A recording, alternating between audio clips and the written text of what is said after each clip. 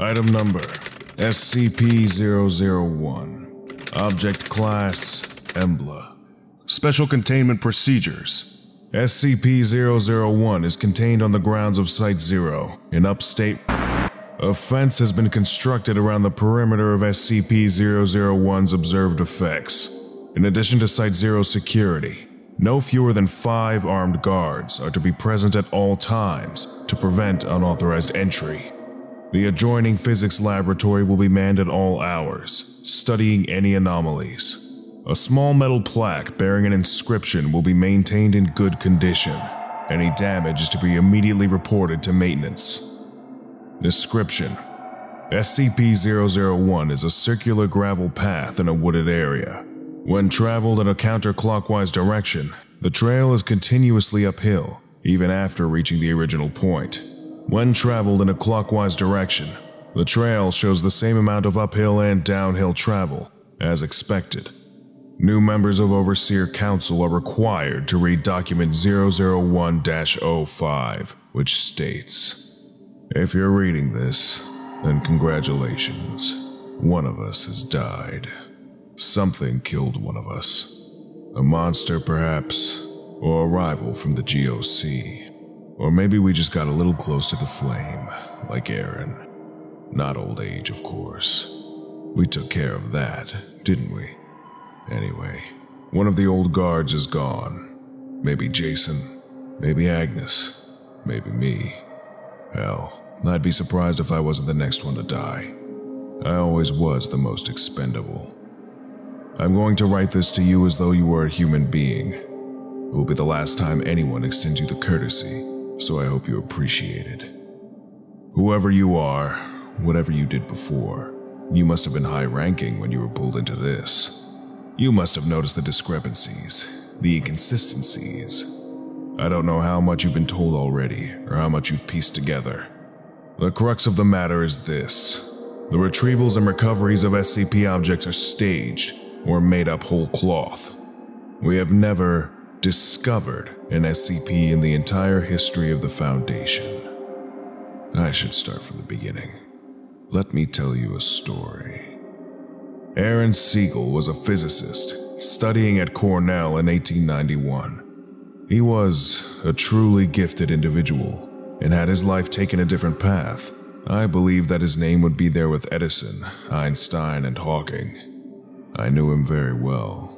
He was, and may still be, my brother. He was also an avid amateur naturalist and enjoyed hiking through the woods. One day, while visiting our family home in Essex County, he came across a gravel path. He decided to follow it for a time, and noticed that it kept climbing uphill far longer than it should have. It should have taken him above the nearby hills. Instead, he found himself back where he'd started, without a foot of downwards travel. Another man would have assumed his senses were faulty and left. Aaron, however, was a stubborn man. He investigated further. He found the path did not conform to the pure geometry of Euclid. Like Satchery before him, he had found something abhorrent to the nature of straight lines. He studied it. The equations he derived are part of the file you've received. You'll learn them by heart eventually. He built a small shack nearby which served as a makeshift laboratory. His first experiments produced a key capable of opening any lock, now contained as SCP-005. He brought in others. As his brother, I was one of the first he contacted. I was a medical student at Harvard at the time. I initially thought he was mad, but when he showed me the path, the key, I had to learn more. There were others with us, other friends and colleagues. Most of them are gone now, but we were the core. We created the Foundation from around ourselves. In the beginning, it was just about discovery, about finding the things we could do. We had such high hopes, such plans. We were going to change the world. We were going to save it from itself. We could feed the hungry, shelter the homeless, heal the sick and dying. Thomas Carter found us money. We were none of us poor, but we ran through our fortunes quickly. Thomas used his connections on Wall Street and in Washington to fund us. He showed them the least of what we could do and promised heaven against the threat of hell. Agnes Peterson, my brother's fiancée, was the administrator. We knew nothing of how to run an organization. We were a herd of cats, running to and fro, and she turned us into a foundation, putting us dreamers and madmen to the same yoke. We soon had a facility built, but we were still so secretive. As much as we wanted to shout from the rooftops what we had found, we were frightened, too, that it would be taken from us. We told ourselves it was just for the interim, until we were sure of our footing. We'd show them, eventually. We'd show them all. We were careful, at first. We made small, inoffensive, or even helpful items. The Fountain of Youth, the bouncing ball, the Civil War statue. We grew more confident, and we started working on humans. The concrete man. He volunteered. Or the man with the abdominal planet. Just a drifter, but we made him something special, didn't we? It was all so easy. Perhaps it seems absurd to get so many things from that one little break in reality, but it all flowed, one discovery to the next. It almost seemed like something was helping us along. But then, things started going a bit wrong.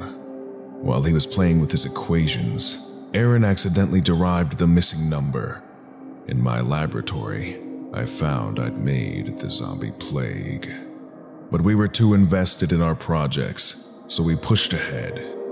Then came the pipe nightmare and the stairwell. We knew we'd need more help. Thomas showed what we'd done to the military, told them we'd found these things, discovered them. We made up names like Prometheus Labs and the Chaos Insurgency. They gave us funding, personnel. We built up and expanded outward. We repeated the cell in other countries. Some listened, some didn't. Enough did. We became an international organization. We brought in more researchers, though very few ever suspected we were the source of these items they studied. Sometimes we would arrange for an object to be found by a field team. Sometimes we would simply write the reports. We generated the paperwork, and we were the oversight. If we said a thing was, it was. It still is. There were still problems, of course. Jeremy and Thomas took one of our experiments and ran off with it, creating their ridiculous club. One of our researchers grew mad and started worshipping machines, escaping with enough knowledge to be dangerous. We still deal with the fallout of these splinter groups. So we contained them. We handled them. We couldn't stop, surely you can see that. Rather than more cautious, we grew bolder. I cut a little boy up and turned him into the flesh that hates. There were reasons. There were always reasons. 231, we created her and her sisters. We took them from orphanages and arranged for what followed. And it was no accident. We knew what we were doing. There was a reason for it once, but I'll be damned if I can remember it now.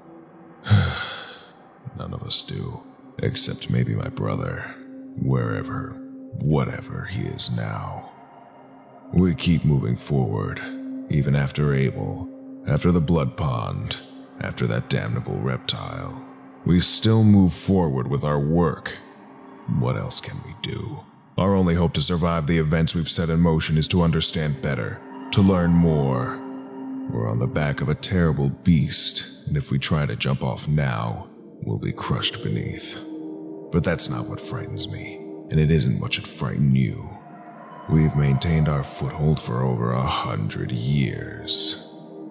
The things I really worry about are the anomalies we didn't create. No, I was telling the truth the first time. We didn't discover any of them. But some of them, they aren't our work. They just were one day.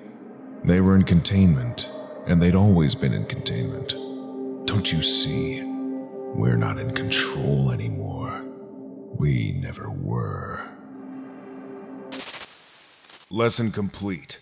To continue with your orientation training, subscribe to SCP Orientation right now, and make sure you don't miss any of our upcoming videos.